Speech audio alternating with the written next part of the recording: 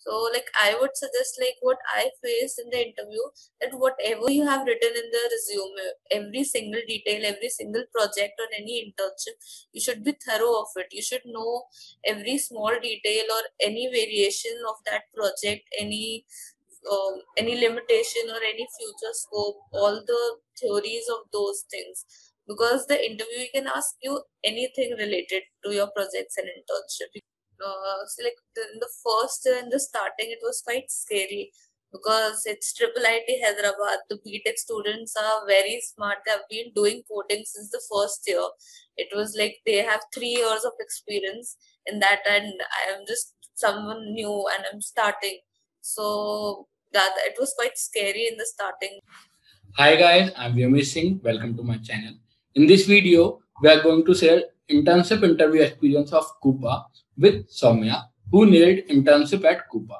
Apart from this, Soumya will also share her experience as a MTech candidate, how it's easy or hard to crack internship, even placement interview, because it is quite different than BTech candidate. Soumya is pursuing her MTech from IIIT Hyderabad. But before going any further, please do subscribe our channel. And अगर video पसंद आए तो like करिए and अपने friends के साथ share करिए. Apart from this, in previous video, we have already shared interview experience of Google, Facebook, Microsoft, Amazon, DirectI, and many more. And link of those video in the description below, so you can watch them. Hi Soumya, welcome to my channel. Hi. How are you? I'm fine. How are you? I'm good. So could you please introduce yourself to our audience? Hi everyone, I'm Somya Lalwani. I'm currently pursuing MTech CSE from IIIT Hyderabad. I secured a gate rank of 864. 864. And I've currently bagged an internship in Coupa.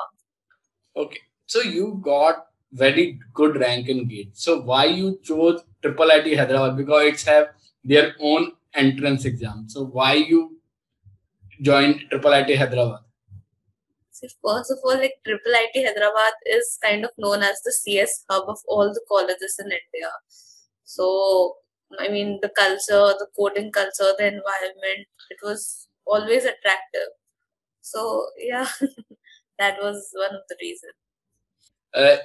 As you have cracked the GATE and PG double exam or IIIT Hyderabad, so there might be chance that you was not much into the coding. So how did you prepare for internship? So first of all, to everyone, IIIT has a pure coding environment. Like if you are in IIIT Hyderabad, you will learn coding automatically. So the environment is in that way only. So initially when we started in the college, so the seniors were there. They were quite helpful. I mean, they were really helpful. So they guided us that do this way, to start coding this way. So it took a month, like a lot of months of practice and preparation to finally get so good in coding.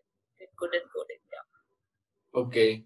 So did you started with from very scratch, or you have already a decent knowledge and just started the competitive programming? I mean, I did coding before, but not so much in competitive coding.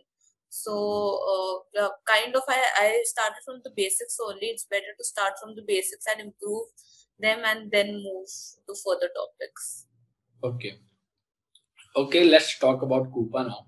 First, tell us something about Coupa, why you were excited to join Coupa, and how's the culture in Coupa, and what kind of company it is.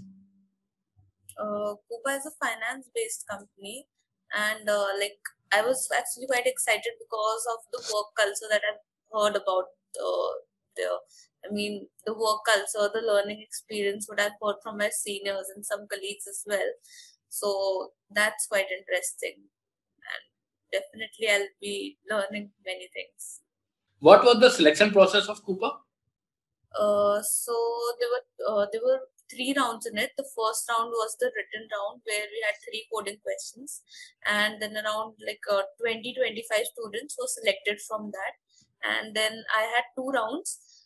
In this the first round was a technical round related to, I was asked the coding question and regarding my internships and project. And then the second round was more of like a managerial round, but with projects and with one coding questions and overall on internships and everything. So we were 4 students were selected then. So, how was your online coding round experience? How many questions did they ask, and what are the time limitations there? There were three questions were asked in the coding round. Everyone had different sets. Some had some graph problems. Some had some like triplet sum problems, array problems. We all had different kinds of set, and it was a 1 hour coding test with 3 questions. One was a DP question, dynamic programming related question. Another was a graph problem related question, and third one was an array problem. Like we had 2 arrays and a given sum k, so we had to find out which pair, the first element of the pair from the first array, and the second element of the pair from the second array. So we had to find how many number of pairs were there with the given sum. So, what was the difficulty level of the question? How many questions you were able to solve that time? I solved all the 3 questions on the test, and like the difficulty level, like everyone had different. Since I said everyone had different set of questions, so it was almost like 1 simple questions and 2 difficult questions. Okay. 2 medium to difficult questions. Yeah.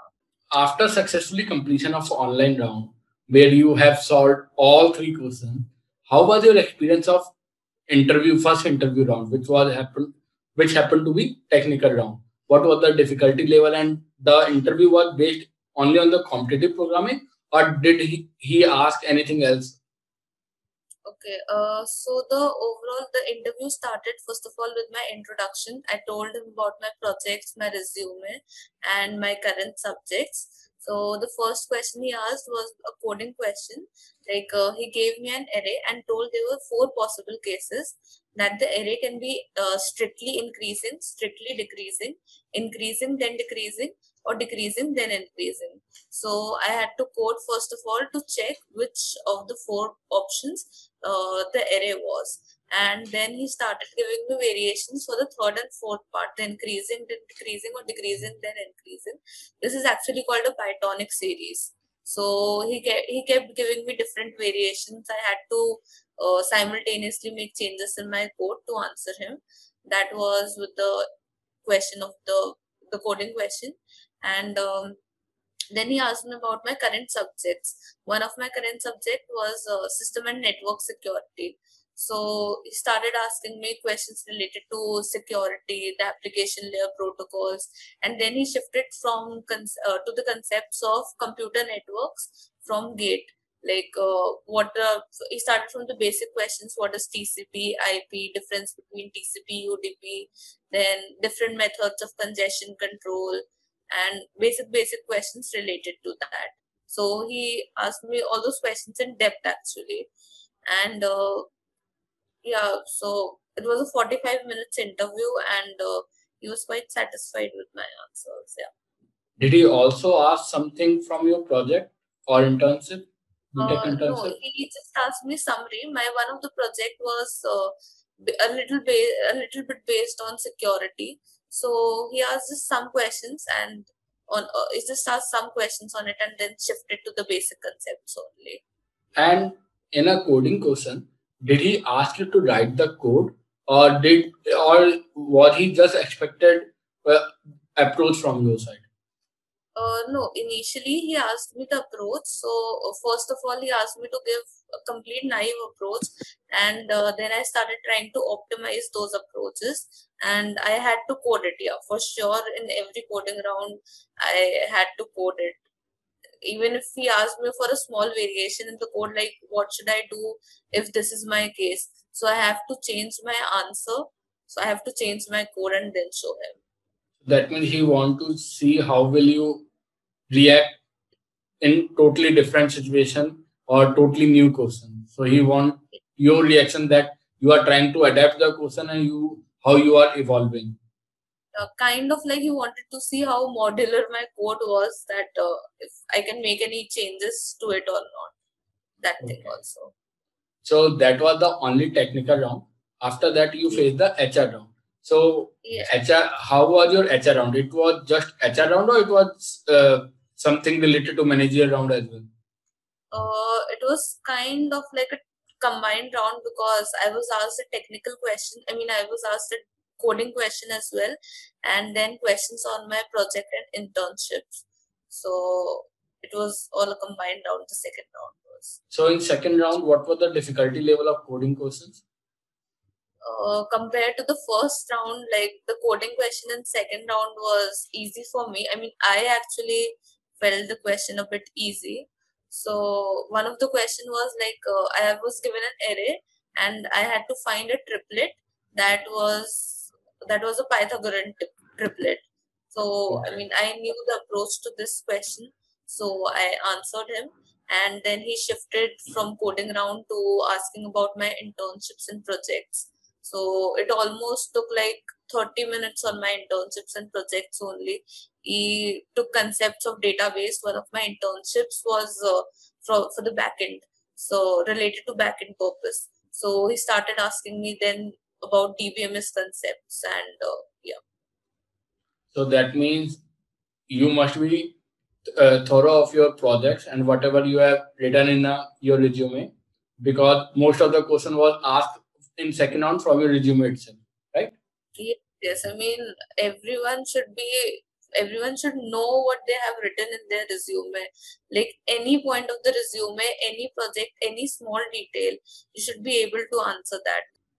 Yeah, like he asked in-depth questions from my internships and project. He made sure that yes, I actually worked a lot on those internships. And so, like, I would suggest, like, what I faced in the interview, that whatever you have written in the resume, every single detail, every single project or any internship, you should be thorough of it. You should know every small detail or any variation of that project, any limitation or any future scope, all the theories of those things.